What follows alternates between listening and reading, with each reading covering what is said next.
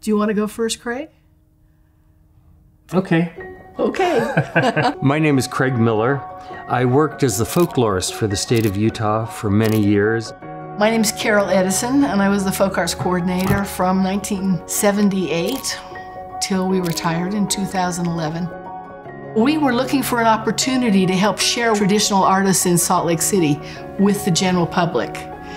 And in 1986, we had that opportunity. I was approached by the Wyoming Folk Arts Program to produce a festival in Green River. It was a really wonderful experience to see what a great representation of the community that festival was. And I immediately thought, you know, this is something that Salt Lake should be taking on, Salt Lake should be doing. I approached Carol Edison of the Folk Arts Program. We knew what the festival needed to be, and we knew that Casey could put it on. Everybody who was there was invited. It was specifically curated to be exactly what it was. Everything we did was all educational. In a lot of ways, I think that was probably our most successful festival because there were so many obstacles, and we made it happen. We partnered with the City Arts Council, the State Arts Council Folk Arts Program, and it was a dream that's lasted for 35 years.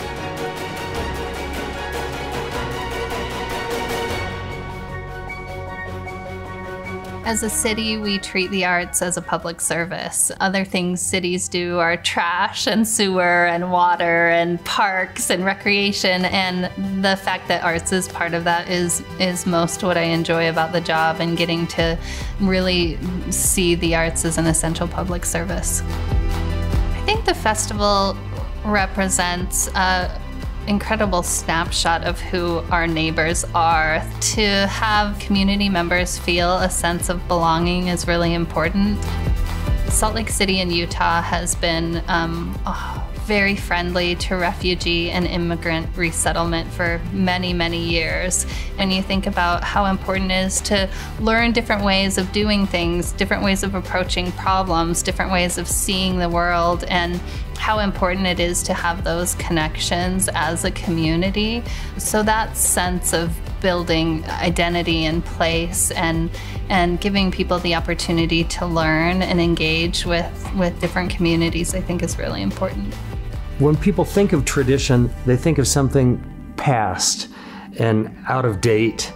And living traditions gave the meaning that it's still alive. It rarely is about a single artist.